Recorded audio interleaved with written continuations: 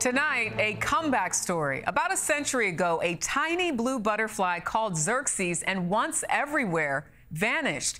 But a new effort is taking flight to ensure the butterfly's closest living relative has a future. CBS's Juliette Goodrich in San Francisco reports for tonight's Weekend Journal. At the Presidio in San Francisco, researchers, community scientists, and park officials gathered in hopes of filling a vacancy. Among the volunteers, students Candace Mills and Eva Driggs. It's already perfect for them here.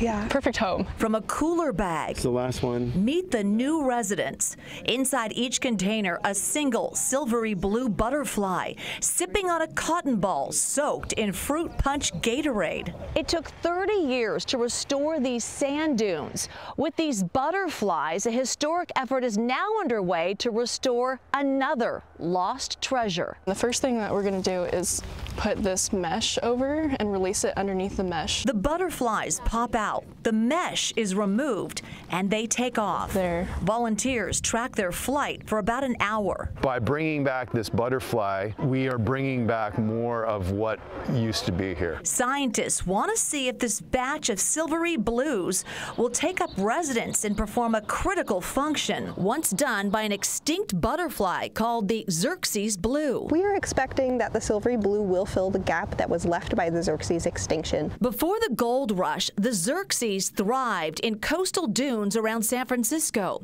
It kept the habitat healthy by pollinating plants and serving as food for other critters. Rapid urban development destroyed the dunes, and that destroyed the Xerces. At the Academy, tests confirmed the closest living relative to the extinct Xerces is the silvery blue. You know, this is a pretty magical moment. Phoebe Parker-Shames is a wildlife ecologist with the Presidio Trust.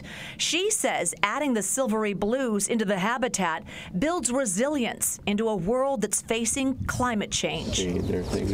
So far this year, about 50 silvery blues were released. Eva and Candace saw one already laying her eggs on some deerweed. It was really cool, honestly. New hope taking flight. Juliette Goodrich, CBS News, San Francisco.